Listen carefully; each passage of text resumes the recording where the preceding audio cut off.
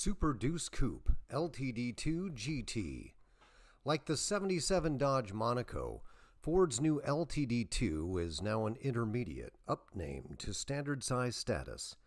In '72, Ford turned the Torino into a shortened Galaxy, but Ford recognized the march of longer, wider, and heavier had reached its zenith.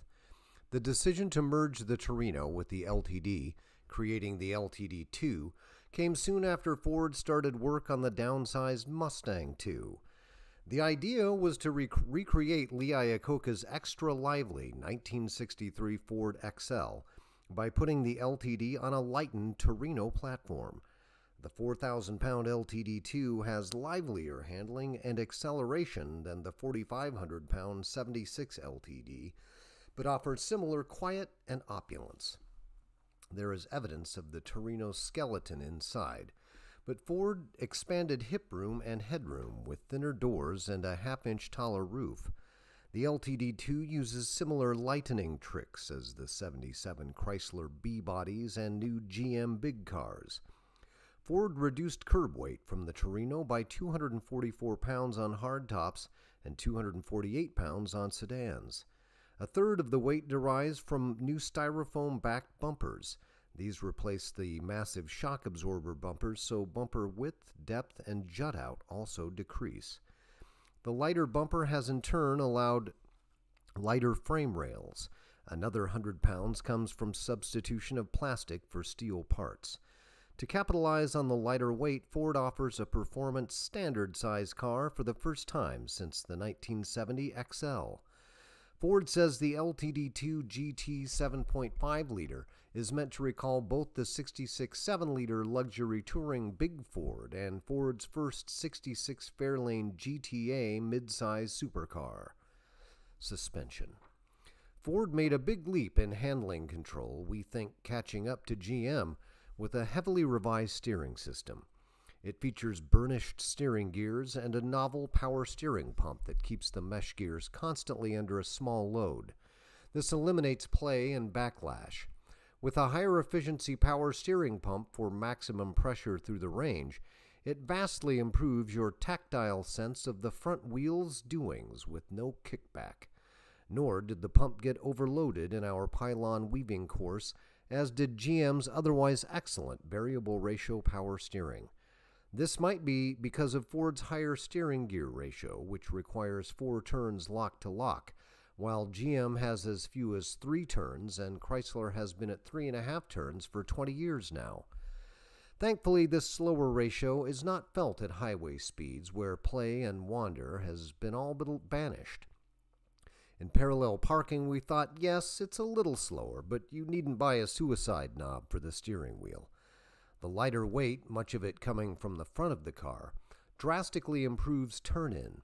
It's probably the reason the steering ratio feels quicker. Porpoising and brake dive are far less pronounced than in the luxury Torino Elite we tested 2 years ago.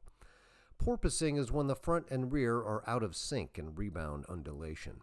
It's something that's plagued rear coil-sprung cars probably since Buick first bragged about frictionless springs. Braking has improved thanks to the lower weight and sticky Firestone radial tires. This is Ford's most GM type of car, all coil suspended with a unit body on a perimeter frame. All other Fords are rear leaf-sprung unit bodies. Using the same spring rates as last year's Torino effectively increases ride stiffness in the lighter car. The weight loss and new steering gave the GT 7.5-liter quick reflexes on our high-speed test course. This is more than an appropriate tribute to the GTA because it's carrying 500 pounds more body weight, but drives like a much lighter car than the old Fairlane. Radial tires raised to 30 psi developed a lateral G reading of 0.71. The 7.5-liter M or 385 block is 55 pounds lighter than the 66 GTA's 390 FE block, which gives the new GT 7.5 better weight distribution. We've tried Pontiac's newly revived full-size supercar, the Bonneville SE. It's a better sorted-out handler overall, but was slower through our closed road course simply because of the sheer power advantage of the Ford. Engine. The 7.5-liter is the stratified charge programmed combustion, or ProCo direct fuel injection engine we first reported on in our July 74 issue. The idea is to more thoroughly burn the fuel so that a catalytic converter is not needed to cleanse nitric oxide and hydrocarbons from the exhaust. It has 16 spark plugs and dual-zone direct fuel injectors mounted in the cylinder head. It sprays an inner cone of rich fuel mixture into a small combustion chamber within the cupped piston, which is ignited first. The leaner outside cone of fuel mixture is allowed to diffuse in a high-velocity swirl of combustion air before it ignites an instant later from both the second spark plug and the spreading flame from the pre-combustion chamber. The compression ratio was a 1960s like 11-to-1. However, the 15% exhaust gas recirculation ratio, thin fuel mixture, and the very carefully controlled combustion allows use of regular 89-octane unleaded. The 237 horsepower 7.5-liter option has sticker shock of $780. It includes a $180 trailering package, but not the $505 air conditioner as it does in the Thunderbird II, where it is priced at $1,170. Once considered a cruising ratio, now the 3-to-1 ratio trailering axle is the drag gear. It made our test car Ford's strongest in years. We looked up our old test numbers for the original 66 GTA and were amazed to find worse acceleration performance than the GTA 7.5 and worse gas mileage. The 66 Fairlane returned only 10 to 14 miles per gallon with the 70-inch smaller 390 engine. The 7.5-liter scored the best acceleration we've seen in Ford since the 73 Mustang 352 Cobra Jet, with the 7.3-second 0 to 60 sprint. Again, this was faster than the 7.6-second time of the 66 GTA Fairlane we tested so many moons ago. The GT's quarter mile took only 15.23 seconds at a 91 mile per hour trap speed. The 7.5-liter is tuned to allow the efficiency and performance efforts to overlap.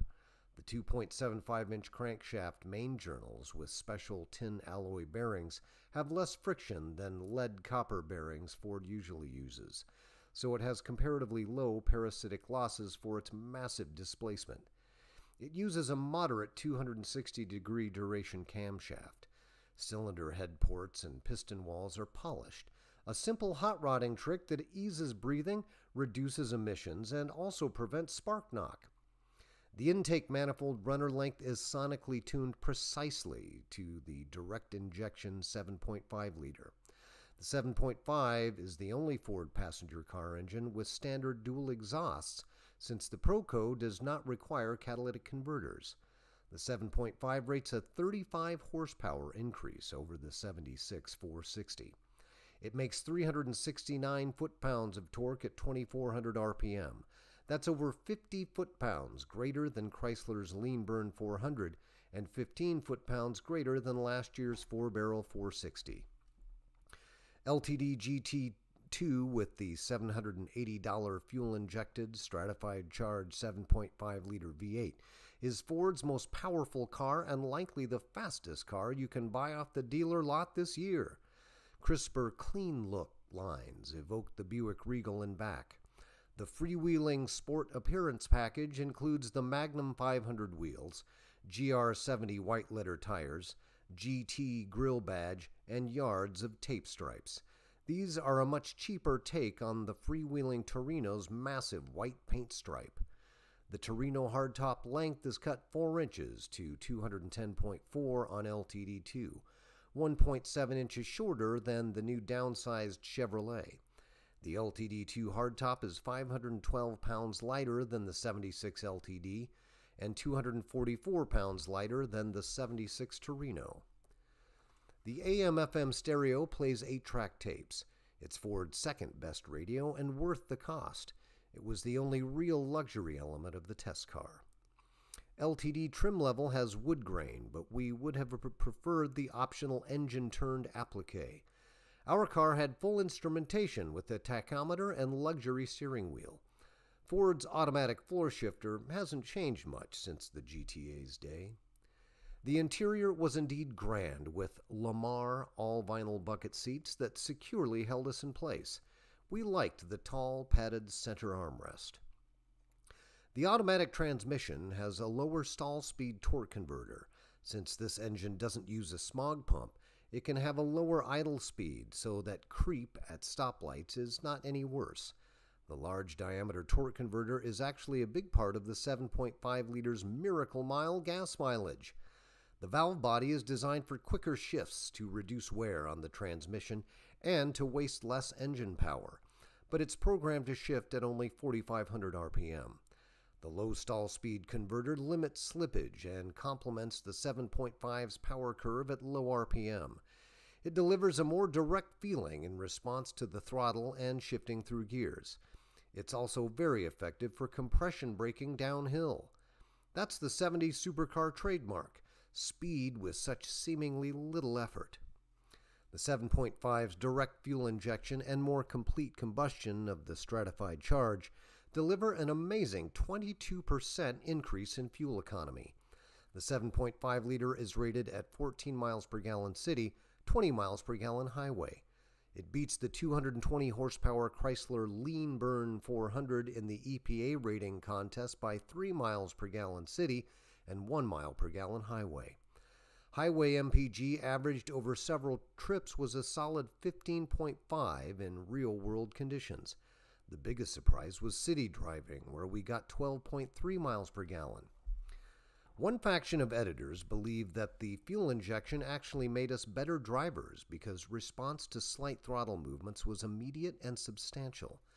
The GT's mellifluous exhaust pipes and unsilenced intake moan boost gas mileage too. And they bring back the audio-erotic sounds of the 60s. It became a ritual for certain members of our editorial staff to venture out for late evening jaunts just to listen to the intake moan and the exhaust rat-a-tat. With its purposeful throbbing idle and wild stripes, the GT inevitably attracted stoplight challengers. Most of our competition drove the latest in fashionable tape-striped street machines, Trans Ams and 5.0 Mustang Cobras, with a few Roadrunners to break up the monotony. Many of the hotfoots that we shut down asked us about the car's engine once they had caught up to us at the next light. The high cost of the engine did not dissuade anyone from considering a trade. It's especially tempting to opt for the expensive 7.5 liter when you consider that the big V8 performance comes with a small V8 fuel economy. These days it adds up quickly, especially if you rack up a lot of miles. It's certainly what you can tell the wife when you order it. What made the 60s supercars so much fun is that you didn't need to be doubling the speed limit to get the feeling that the car was chomping at the bit to do just that. It's in that eagerness that the fuel-injected 7.5 truly gratifies. It's something that's been rare since clean air became all the rage in Washington, D.C. It also helps to be planted safely in your seat and on a suspension that doesn't grind the front tires to bits and pitch the car into bizarre poses on turns. The 7.5 liter engine is definitely a better idea, but clearly many Ford buyers will balk at a $7,000 price tag. Adding air conditioning, cruise control, and power locks and windows would push it to nearly $8,000. Then again, this kind of performance can't be had from Italy without 4 or 5 times more money. Even though it is not a cheap car, we find it one of the all-time bargains. It just feels good to drive a car that's built to move you with some sound and fury.